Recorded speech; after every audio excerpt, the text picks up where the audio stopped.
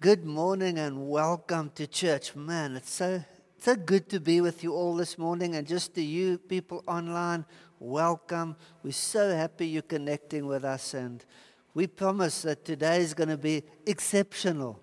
Okay, well, depending on how you receive the message, obviously, but we do believe it's going to impact you and change some lives. Let's just open in a quick prayer. Lord, thank you for being with us this morning, and we pray this morning, Lord, that each one of us would put our hope fully in you. We pray this in Jesus' name. Amen. So I got this exciting message called The Day the Signal Died. Now, I don't know if you've ever, at any stage, imagined what would happen the day the world goes absolutely quiet. There's like no phones, no WhatsApp, no Facebook. I know some of you going, yeah, bring it on. But what about if there was no Instagram or no Twitter or no news, no nothing? I mean, can you imagine not receiving emails? Can you imagine not having to make or receive, or not able to make or receive a call? The airwaves have gone quiet. Sounds like a Hollywood blockbuster movie, The Day the Signal Died. That would be disastrous. In our modern times, it would be disastrous. It would be a death blow for the world as we know it. It would be unbearable for many people. It will cause panic, mayhem. Stock markets would crash. Armies would rise up to defend in case they've been invaded. It would be the world would literally implode if the signal had to die. Can you imagine streets filled with panic-stricken people, completely lost, unable to comprehend the current reality of a world without signal? It's like the worst kind of nightmares, like a zombie apocalypse, or you'll have people literally walking around with their phones and like, signal, where's the signal? And they'll be distraught. No signal is akin to having no sensible life on earth anymore. What would be the purpose for us to exist if we didn't have signal? Things would come to a grinding halt, like it's like a bird that flies into a glass window, like, what happened? That's how we would be. We would literally not have a clue what is going on and how to cope with a life without signal. It's sad if you think about it, because something you can't see defines your life. It's who you are. Have you ever thought, what if it wasn't the signal that died? What if God went silent? Hey, can you imagine a world without God?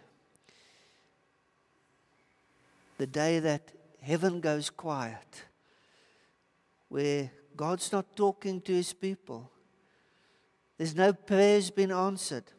There's no grace for us. There's no provision for us. It's literally like heaven has become like Elvis. It's left the building. And we got nothing. We got nothing to hold on to. Heaven has left not only the building, it's left the town, it's left the world. What would that be like? You see, we should be able to imagine a world without signal, because we lived like that for thousands of years. It will take us time to adapt, bring some of the old stuff back. You see, the signal is just an technological event that started off with the telegraph and the telephone and the radio, and it's progressed since there. But before that, we didn't have it, and we survived. We would survive again. But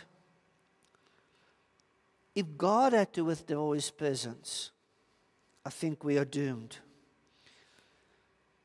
No Holy Spirit to guide us, to convict us, to prompt us. No, nothing from God. You see, we can't imagine that because no one alive and no one who's ever lived since the creation of man has had a moment when there wasn't God involved in earth, on earth, and in our lives. The closest we came to this God going quiet on us was the 400 years between the book of Malachi and the book of Matthew. Now, the theory is, in those 400 years, God wasn't talking to the people. They find no manuscripts, nothing to indicate that God was actually active then. It's like God had gone silent for 400 years and then makes this dramatic reappearance in the form of an angel who tells a young girl, you're going to have a baby. And you'll call him Jesus or Emmanuel, like it says. But for 400 years, nothing.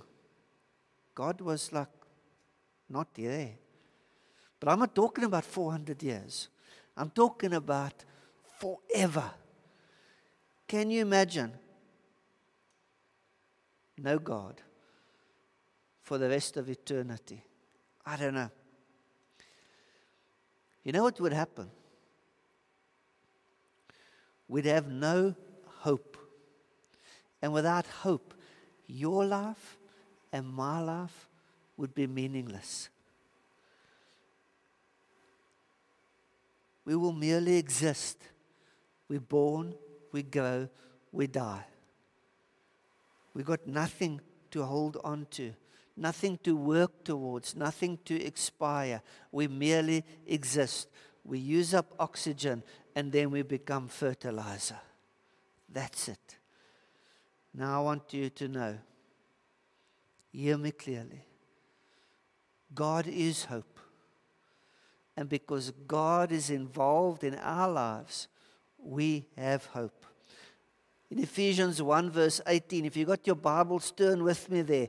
And Paul's praying this prayer to the church in Ephesus. And he says, I pray that the eyes of your heart may be enlightened. Okay?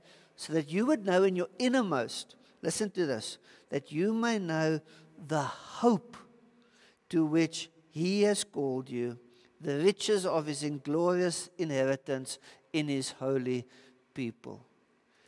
1 Corinthians 15:19. If in Christ we have hope in this life only, we are almost people to be pitied. So what's Paul saying to the Corinthian church? We got hope because of God, because of Jesus. But that hope carries us through this life into our future with Jesus. And then in Romans 15:13 it says, may the God of, come on, read it with me, may the God of hope fill you with all joy and peace. And just in Paul's letters, we don't have to go anywhere else, we can find countless occasions when he speaks about this hope that we got in God. Without God, no hope. So in my opinion, the world needs God because hope is what keeps us going. And the world needs, listen clearly now, closely now. The world needs the people of God to be the hope of this world. You see, people out there are in despair. It's literally for millions of people out there, like the signal has died. And the only thing they've got to hold on to is people who have got hope and people who believe in God and people who are spreading that hope. And that should be you and I. We are the hope of this world. God chose us to make a difference, to share Him with others, and He is hope. Now, hope has got a worldly translation and it's got a biblical translation. Now, I went to the dictionary, and the general consensus across many dictionaries is this. Hope, listen to this, is a feeling of expectation or a desire or a wish for a certain thing to happen. What a narrow description of hope. It's a feeling of an expectation or a wish. The Bible defines hope like this. Hope is an expectation with certainty, okay? With certainty that God will do what He has said. That changes it completely. You can see the difference. The one is a wish or a desire, and the other one is something you and I can be absolutely certain about, that God is with us. Now, we all know Hebrews 11 verse 1. Now, faith is the confidence in what we hope for and the assurance of what we do not see. Now, it talks about hope, but it brings hope and faith into a relationship. You can't have faith in faith or hope in hope. If you got faith, you got hope. If you got hope, it's because you got faith in God. You see where I'm going? The two are closely interrelated. You cannot remove God and hope. You cannot separate them. Then you've just got a wish. And we know how many wishes ever come true, don't we? To have true hope, you've got to have an object for your faith. And His name is Jesus. And that's what makes all the difference. And that is what the world needs from you and I. I like to call it the God factor. The world needs the God factor. They need to know who is God, what God is capable of, and what God is able to do if we believe in Him. See, it's all about God. And if the world wants to survive and thrive, we need hope. And who is hope? By now, I hope you understand that God is hope and is the essence of our hope. Without that, we would just revert back to a wish. Just for a minute, okay? Imagine this. Imagine you're one of those 12 disciples the day after the crucifixion. Okay? Their signal had died. Okay? Their hope had gone. Jesus was dead. And they would have probably sat around and said, I wish we had spent more time with Him. I wish He was here. I wish He didn't go to Jerusalem. They would have a whole lot of wishes, but absolutely no hope. But what changes hope or a wish to hope? Knowledge of the future or a certainty of the future. Okay? Had they known that when Jesus said that this temple will be broken down and raised again in 3 days, if they understood that Jesus had said, I will be resurrected, they would have in that moment not despaired and wished. They would have had hope for a future because they were certain that Jesus was coming back. This was just a temporary situation. The pain would pass, the loneliness, the sense of hopelessness would be for a time only. They would be able to endure because they had a picture of the future. And hope gives us that picture because we understand what is happening. We understand that right now, Jesus isn't with you and I in person, but He's gone to prepare a place for us. You see, our hope is in the future. He's coming back. We've got faith in that hope. He's coming back for you and I. He's coming back for the sons and the daughters of God. Because right now, He's interceding for us and He's preparing a place for us. So I can live my life now, okay, with all of this turmoil, knowing that I can endure because something better is coming. I don't have to cross my fingers or hold my thumbs. I've got the assurance that Jesus is going to return because my hope is in God the Father, who sent the Son and said, I'm sending him back to come fetch my children. But hope does more than that. Ron Keller wrote a great article on hope, and he says, beyond eternal life through Jesus' finished work on the cross, our hope brings us three important rewards. Number one, joy and peace, like in that Romans 15:13 scripture we read. It gives us strength and courage. David called on the people who believed in God to be strong and take heart, because God is hope. And it gives us confidence. In Isaiah 40 verse B, listen to what it says. The grass withers and the flowers fall. Okay?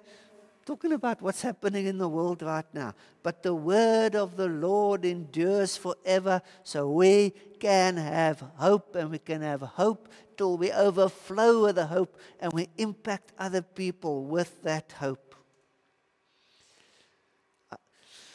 I read the Psalms, and when David, like, he often pleaded with God, don't turn your face from me. It's like he could almost comprehend what a world would be like without God in it. It's like he was able to fathom how desperately he needs God. So he pleads with God on many occasions, don't turn your face from me, because then we got nothing. We got no hope in this world. You see, without hope, you and I are as destitute as everyone else. Desperation would rule in the world. It will be chaotic. Survival would be our primary concern. Moral standards would drop. It will be dog eats dog. It will be the strongest will survive, and evil will thrive. It will, as a society, we'll be forced into this type of mindset, eat or be eaten. Some are going to stand and others will be stood on. That's what will happen if God had to go silent, if he had to withdraw from this world. It reminds me of, and I love these movies, the Mad Max movies. If you're old enough, you'll remember almost that type of scene, like dog eat dog, the strongest will survive type of thing. But, I love that word but. You see, but because of people like you and people like me, there's hope for this world. But then you got to be the right type of believer. Okay? I think we've got two types of believers. And right now the world is crying out for one type. Those who have hope. You see, realistically, a lot of people in this world, a lot of people in our world, maybe even in our workplace, in our homes, in our families, feel like there is no hope. And they need people like you and I to keep the signal alive, to be the connection between a lost and hopeless world and God. Right now we have in our society the haves and the have-nots. Both are struggling. And in between those two groupings of people should be believers giving hope to both. We should be a blessing to the world because we have hope. We should share the abundance of grace and give hope. We should tell the world there is a God. He is alive and well. Let me introduce him to you so you also can have hope. We have not abandoned in this world. We got a God who is very much concerned about us in the world. And we need to be that type of believer because the world needs us out there. But we got another type. And I want to read a scripture before I explain them. Isaiah 41. But those who hope in the Lord will renew their strength. They will soar on wings like eagles. They will run and not grow weary. They will walk and not be faint. Those are the believers who are filled with hope. But we've got the others. Type 2. The believers who feel weak. They're just plodding along, living one day to the next day in survival mode. They look much like the rest of the world done. They don't walk or run. They've barely got energy to kill because they've let what is on the outside on the inside, and it's destroyed their hope for everyday life. And we cannot afford as believers to paint this picture of God to the world. We've got to get to a place where we are the hope of the world, where we are the connection between heaven and the world, and we give this world hope because it's crying out for something that it cannot find in everything that the world offers. It can only be found in heaven, and you and I are of heaven, only passing through this world. So the burden of responsibility is on you and I. Your hope cannot be in yourself. It cannot be in your skill set. It cannot be in your boss. It cannot be in your paycheck. It cannot be in hopefully winning the lotto one day. Your hope is useless unless it is in God. And it's time that you and I stand up and declare who our hope is in, because we got the blessed assurance that God the Father, Jesus the Son, and the Holy Spirit is alive and well and living in us, and we are going to share that with the world.